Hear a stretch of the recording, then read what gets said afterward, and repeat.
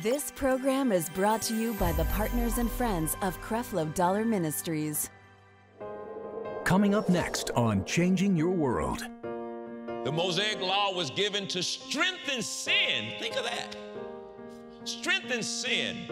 The Mosaic Law was given to give sin the advantage over your life, to increase sin over your life, to bring about condemnation, to bring about shame, to bring about guilt, to destroy you and to make your life miserable, to bring you to a point where you'll finally come to the end of your self-righteousness and your self-effort and fall down on your bended knees and declare, I need help. I need a Savior, Jesus.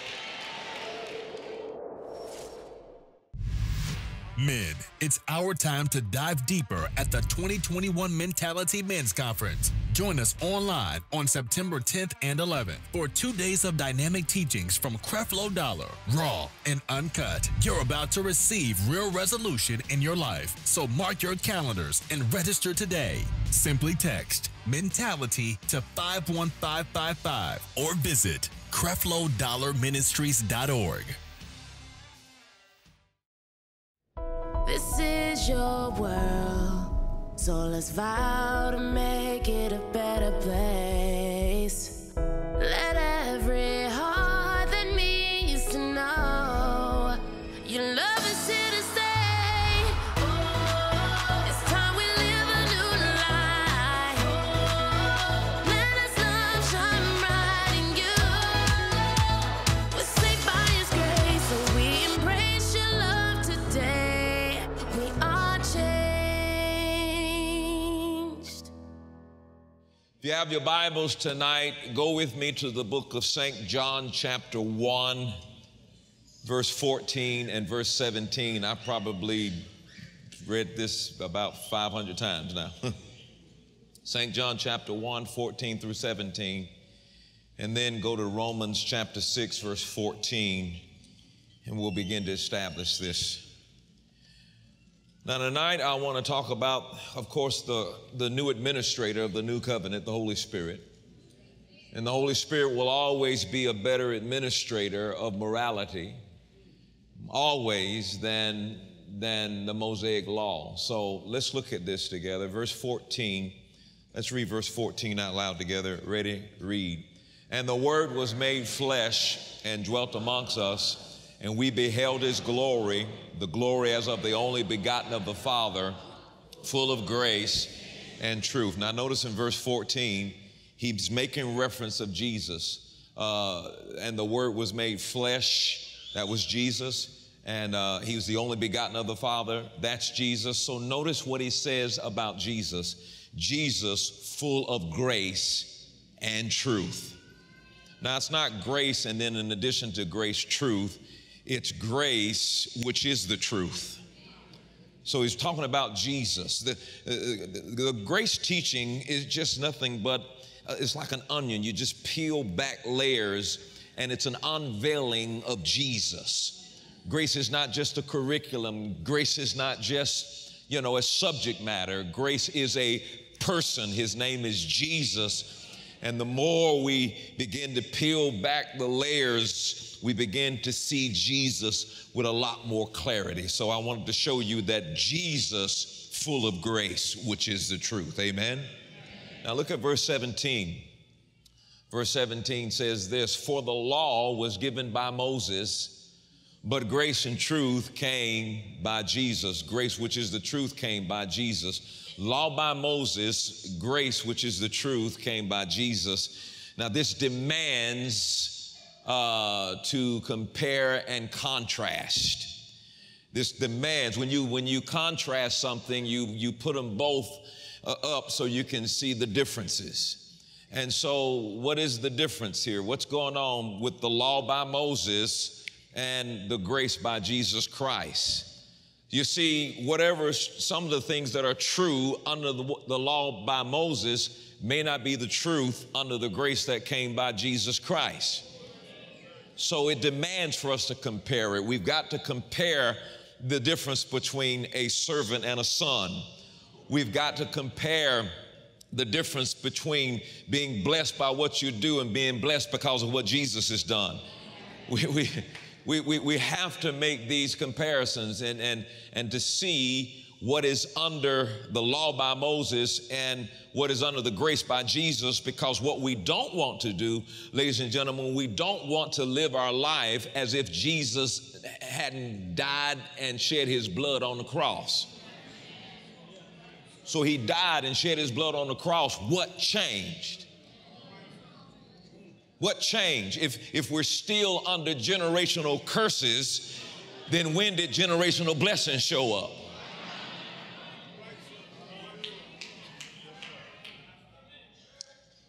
So let's look at Romans chapter 6 and 14, and a little bit more, and I'll tell you what we're going to deal here specifically tonight. Romans 6:14. So there's a law by Moses, then there's the grace by Jesus Christ. I want to show you that because tonight I want to use precision like a surgeon. That when I see the law, I don't want to just say the law. And how many of you know I'm not talking about the law of gravity? I'm not talking about the law that you break in society. You know, you go steal some, po-po gonna come get you. You can pray, but you're gonna pray in jail because po-po gonna come get you. I am specifically with precision referring to the law that came by Moses. And the law that came by Moses consists of 613 laws. 10 were written on stone by God. What was that about? 603 were written on tablets. What was that about? And so he says here in Romans chapter 6:14, we need to locate ourselves. And he says, for sin shall not have dominion over you, for you're not under the Mosaic law.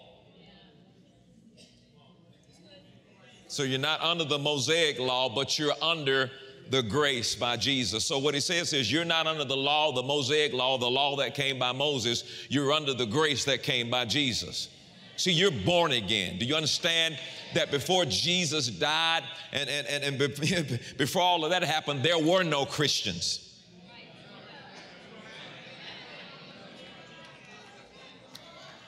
For sin shall not have dominion over you, for you're not under the Mosaic law.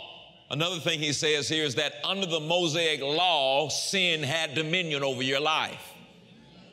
But sin no longer has dominion over you because you're not under the Mosaic law, you're under the grace by Jesus.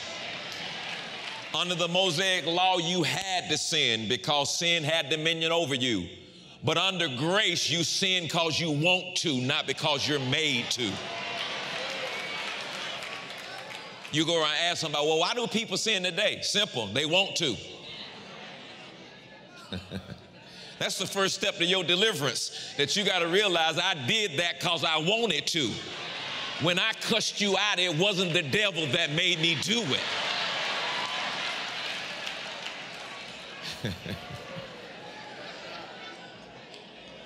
All right, now let's examine some things here.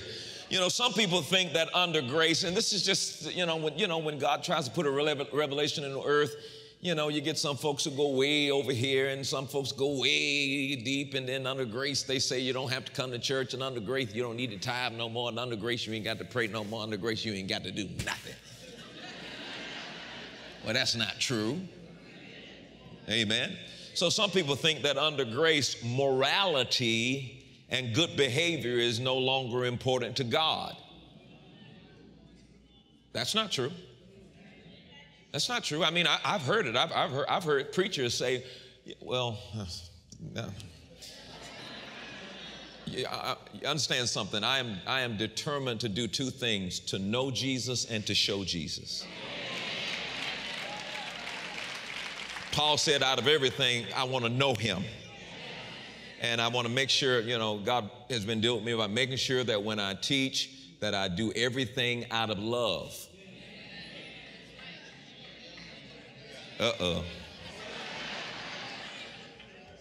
But, grace doesn't cover you because you sin. Well, I'm under grace, so you can come and commit adultery with me. You cover with my grace. That is the biggest bunch of demonic hogwash ever.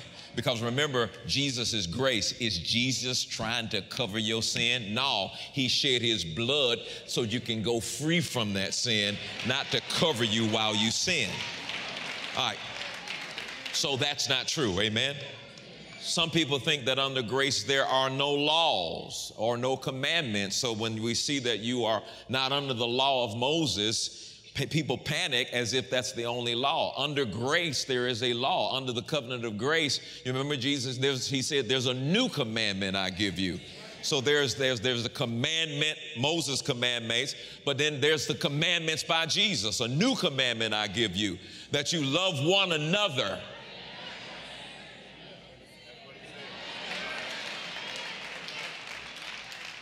So he kind of substituted 10 commandments and gave you one commandment. And if you keep that one, then you won't do those 10, break those 10. Because if you love, you won't steal. If you love, you won't kill. If you love, you're not going to be able to Ray house with Miss Ray. If you love. All right. So my objective tonight is to reveal the believer's freedom in Christ and how we are to live a godly life apart from the governance and the administration of the Mosaic law. How can we live a godly life apart from the governance and the administration of the Mosaic law? Go with me quickly to 2 Timothy chapter 2:15. I'd like to read this in the King James and then the Amplified. 2 Timothy chapter 2:15. And what I'm about to show you is I'm about to show you the contrast between the Mosaic law versus moral law. Somebody says, what does this have to do with great faith? Come back tomorrow.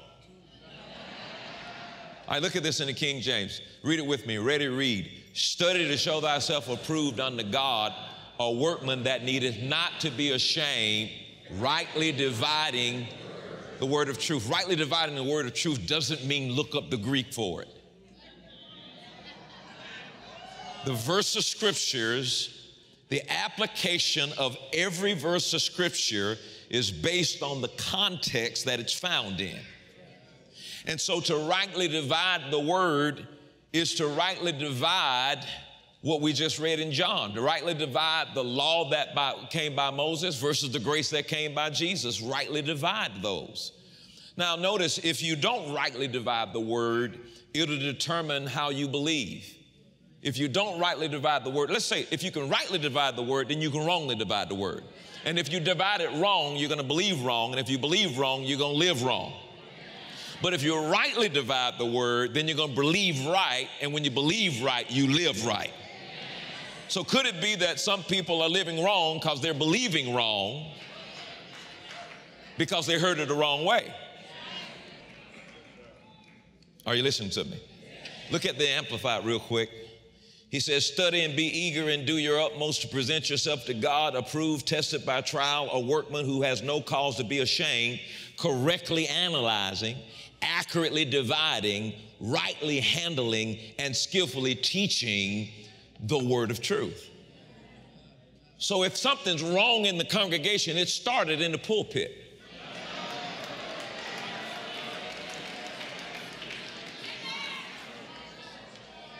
I'll leave that alone. So now let's compare and contrast Mosaic law by Moses versus moral law. Here's a synonym you'll see in the scripture for moral law. The law of God. That's moral law.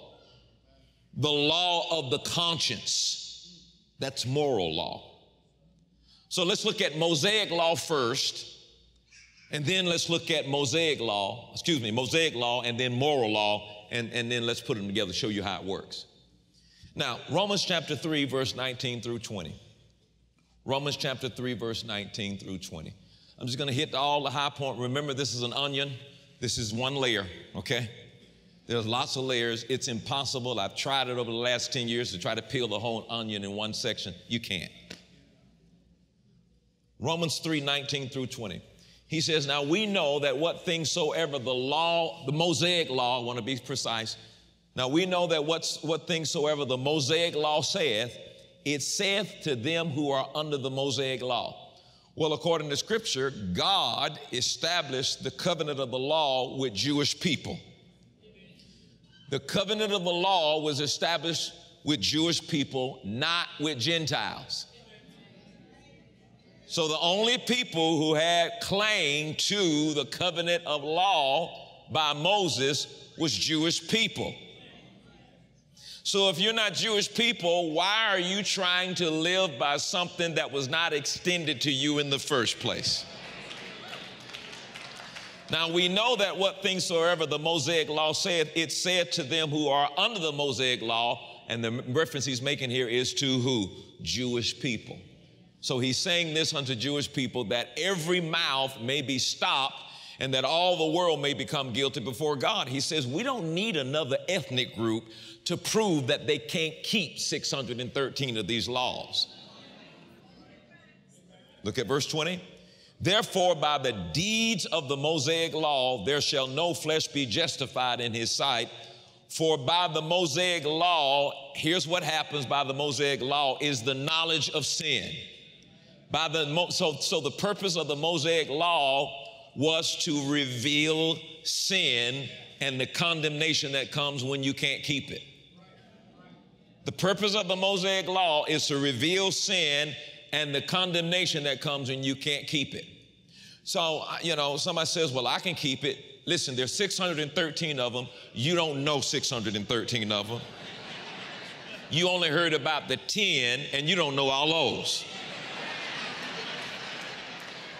The deal is you have to keep all of the commandments. And James 2:10 says if you violate just one of them, then you're guilty of violating all of them. And for most of us, 4th of July on the pork ribs,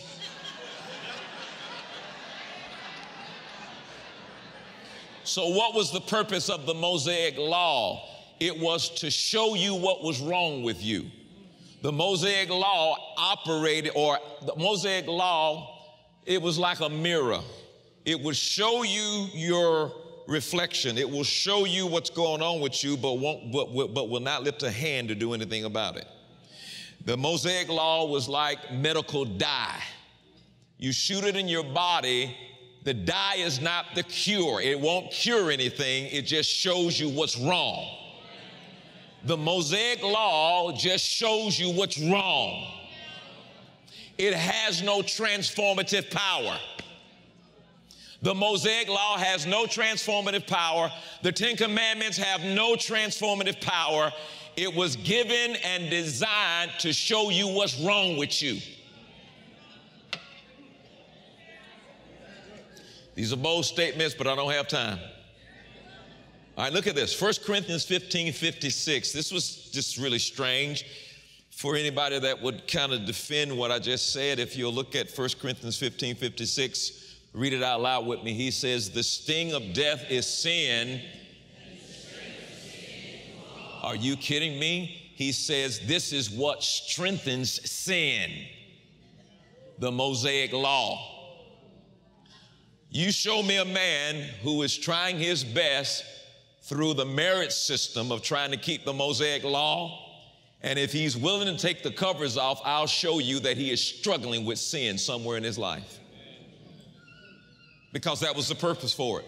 The Mosaic law does not give you the advantage over sin. The Mosaic law gives sin the advantage over you. The Mosaic law was given to strengthen sin. Think of that. Strengthen sin.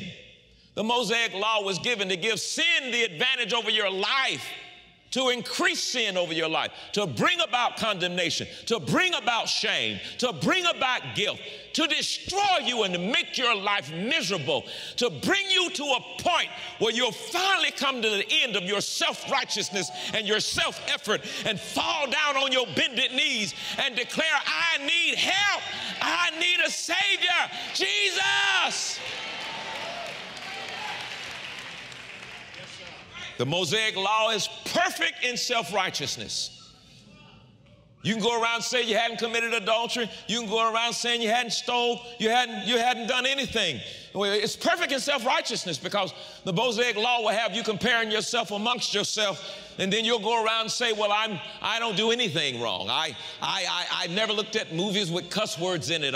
I've never smoked cigarettes. I don't smoke weed, cigarette, or nothing. I do nothing. I hold my temper. I don't drink coffee. I don't even look at my naked body when I get out of the shower. I do none of that stuff.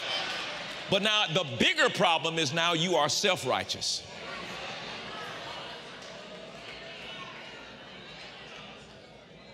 Look at Romans 7, verse 12 through 14. Let's look at this in the New Living Translation, if you would. So it's going to show you the nature of the law. Romans 7, 12 through 14 in the New Living Translation. Now, what is the nature of the law? Because as you hear me talk, you could possibly think that the law is bad. No. Look what he says, verse 12. But still the law itself is holy. Its commands are holy. The law is right. It's good. I said it's good. Verse 13. But how can that be? Did the law which is good cause my death? Of course not. Sin used what was good to bring about my condemnation to death. So we can see how terrible sin really is. It uses God's good commandments for its own evil purposes. 14. So the trouble is not with the law. Listen to me carefully. The trouble is not with the law that came from God. Here's the trouble. The trouble is with fallen man. The law, the King James says, is spiritual, but it says fallen man is carnal. And for a carnal fallen man to try to keep something so flawless and perfect, we have a problem. Houston, we have a problem, because no matter how long they can do good, eventually they're going to do something. He said, we got to fix something. We got to fix it. Now watch this now. So if we'll look at the Apostle Paul, he's a perfect example, because if you go to Galatians chapter 1 and verse 11 through 16, examine Paul, because Paul was trained as a Pharisee. Paul was very radical and zealous of Judaism and the Mosaic law. In fact, what I don't think a lot of people understand, Paul, yes, he persecuted the church because he was persecuting the church trying to keep the law. And if you did certain things, it required judgment. If you picked up sticks on the Sabbath day, you were supposed to be stoned to death. So Paul felt like, well, what I'm doing is not persecuting the church. What I am doing, I'm doing it as a radical Pharisee trying to carry out the law of God. Are you with me? So let's examine him, because he went from being a radical, zealous guy who was zealous and radical about the Mosaic law and the Jews' religion, which was Judaism, and he turned on a dime and began to preach the gospel that Jesus revealed to him on the road to Damascus. All right, now watch this, verse 11. He says, but I certify you, brethren, that the gospel which was preached of me is not after man. Now, I got to figure out what gospel he's talking about, because you've got the gospels, Matthew, Mark, Luke, and John. You've got the gospel of the kingdom. So what gospel is he talking about here? Well, look at, go back to Galatians chapter 1, and you look at verse 6. He said, I marvel that you are so soon removed from him that called you into the grace of Christ unto another gospel. He's making reference to the grace of Christ, or the gospel of grace. So when he defines gospel here, Paul is preaching this unmerited good news of the unmerited favor of God. Paul is talking about this almost too good to be true news about the finished works of Jesus Christ. That's what he's talking about. That's what he's talking about. He's talking about this good news that you can receive by faith what Jesus has already done. By faith, you're already healed. Because you're already healed 2,000 years ago. See, we need to be careful about our tense. We keep trying to get God to do when it's done. You're trying to get God to heal you when he healed you. You're trying to get victory when you got victory. And you're not going from defeat to victory. Jesus won, gave you the victory, so every move you make is from victory to victory. You're never moving from defeat. You're always moving from victory to victory to victory. So you got to quit. You got to quit looking at God like, God, I need you to do this. Heaven saying, I've done that, receive that, believe that, and move from victory to victory. You are never going to be in defeat another day in your life. Jesus has put you in the victory lane.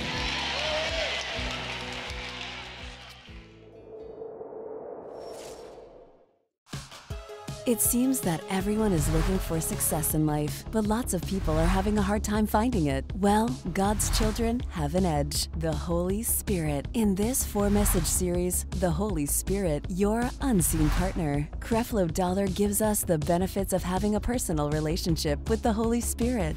You can know everything the Bible talks about and still not be successful in everyday life.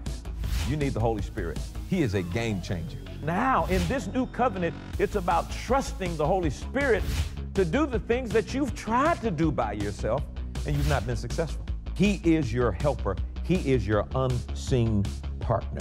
Get your series today for a love gift of just $25 plus shipping and handling. Visit CrefloDollarMinistries.org and click eStore or call the number on your screen now to order your copy today. Are you searching for direction or just need a word from God? Join the World Changers Nation for service every Sunday at 10 a.m. or restream at 2 p.m., 6 p.m., and 10 p.m. Eastern Standard Time. Together, we're understanding grace and empowering change. Text WATCH NOW to 51555 or visit worldchangers.org for more information about our services and streaming times. We're in this together. No matter where we are World Changers. See you online. Have you ever wondered how the financial support from our viewers makes a difference in people's lives? We receive testimonies every day from people whose lives have been shattered by natural disasters, failed marriages, bankrupt businesses, and so on. They share how our outreach efforts and messages about God's grace have changed their lives in a tangible way. And for that, we give God all the glory. Today, I invite you to prayerfully consider financially supporting this ministry. We know you'll be empowered to see real change in others and prosper in your own life. If God has placed it on your heart to support the vision of this ministry to reach the world with the gospel of grace, you may call in to make your financial donations or log on to CrefloDollarMinistries.org. God bless you. Thank you, partners and friends. Your love and financial support makes it possible to bring this message into millions of homes all across the globe.